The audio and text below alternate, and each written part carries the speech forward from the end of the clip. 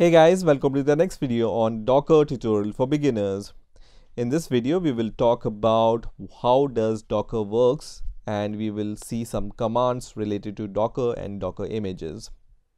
So as I have told you in the earlier videos also, you can build your Docker images that holds your applications using Docker files, and then you can create your Docker containers from those Docker images to run your applications, and then you can share your Docker images via Docker Hub or via your private registry.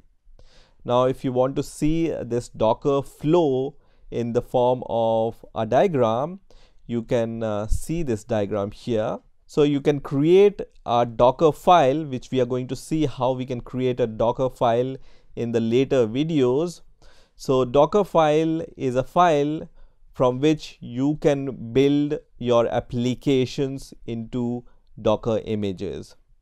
So what happens is you pull some images which are already there on the Docker Hub, and you use those images with your application, and you write all that code or that script inside your Docker file. So how will your application run inside a container? You write everything in a Docker file, and then you build your Docker file, which will create a Docker image.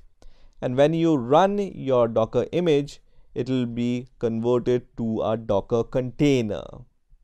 Now let's see some commands related to Docker. So the first command which I want to show you is the Docker search command. So you just write Docker search, and then you give your options. For example, whatever image you want to fetch from your Docker Hub, you can just write that image name. For example, I just write Ubuntu here. So you can search all the images which are there related to Ubuntu on Docker Hub using this command. So Docker search Ubuntu.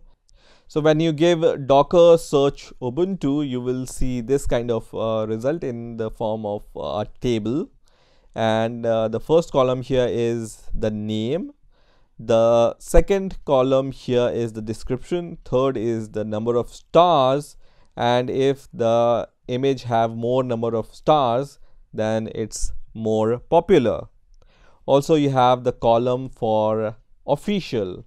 So if you see OK under official for a particular image, so for example, this first image with the name Ubuntu is the official image on Docker Hub.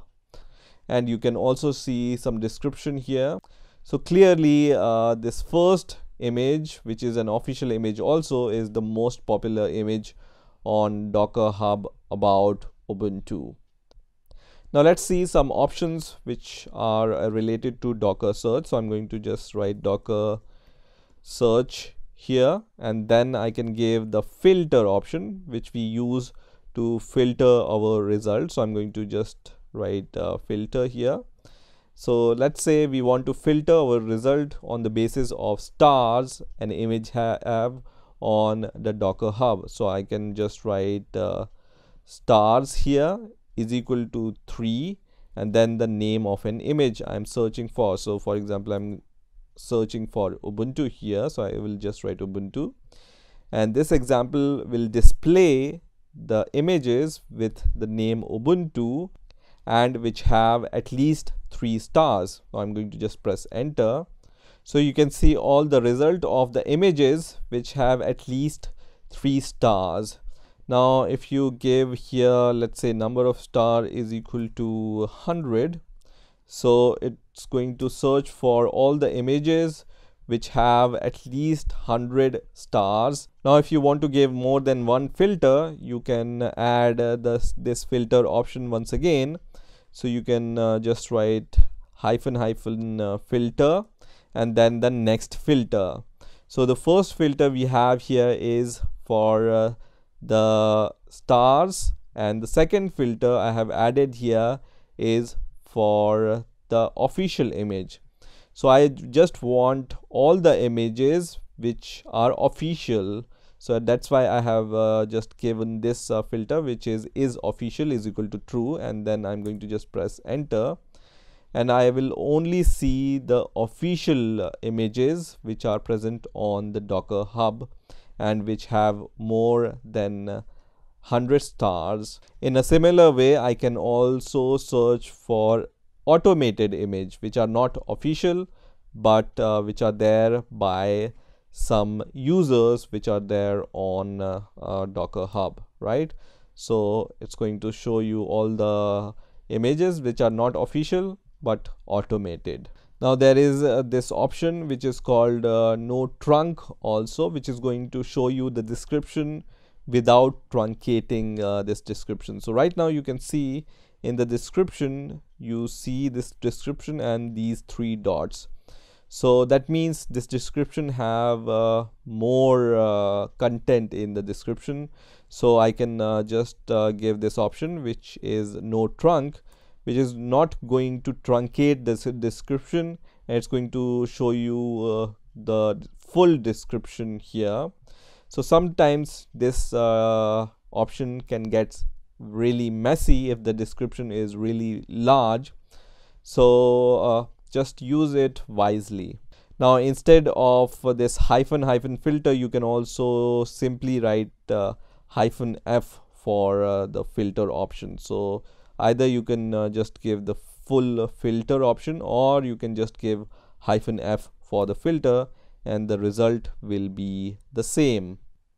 Now the next command which I'm going to show you here is the Docker images. So I'm going to just write Docker images, and this command we use to list out all the local images you have on your host. So when you give this command Docker images, it's going to give you all the images which you have on your host, as I said. And right now I only have one image, which is hello world image, which we have pulled in the previous videos when I have shown you how to install Docker on your various operating system.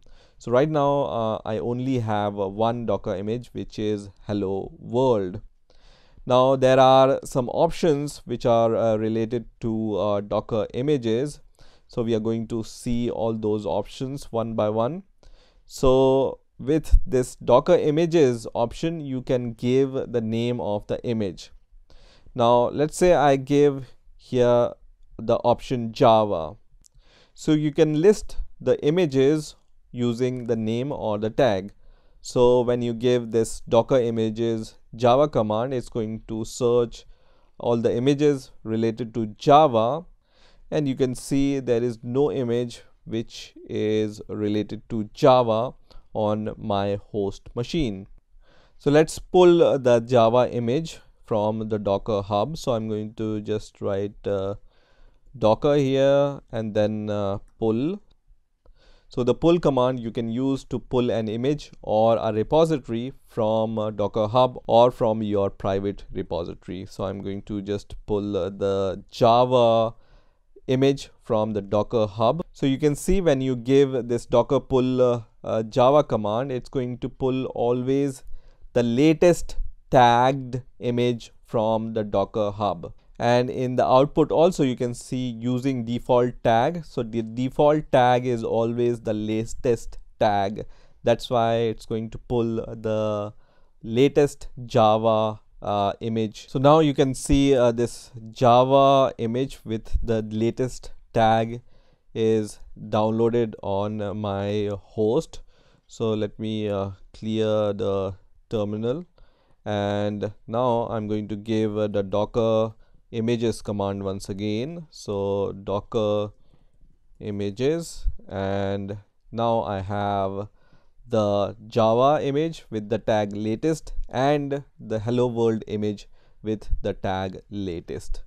So now I can use the Docker images and then the name of the image also. So I can search based on the name of the image also. So I can just write Docker images Java, which is going to just give me the images which are related to Java.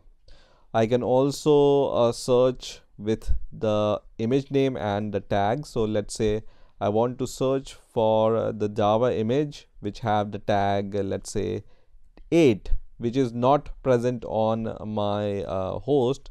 So it's going to give you the empty result without any image.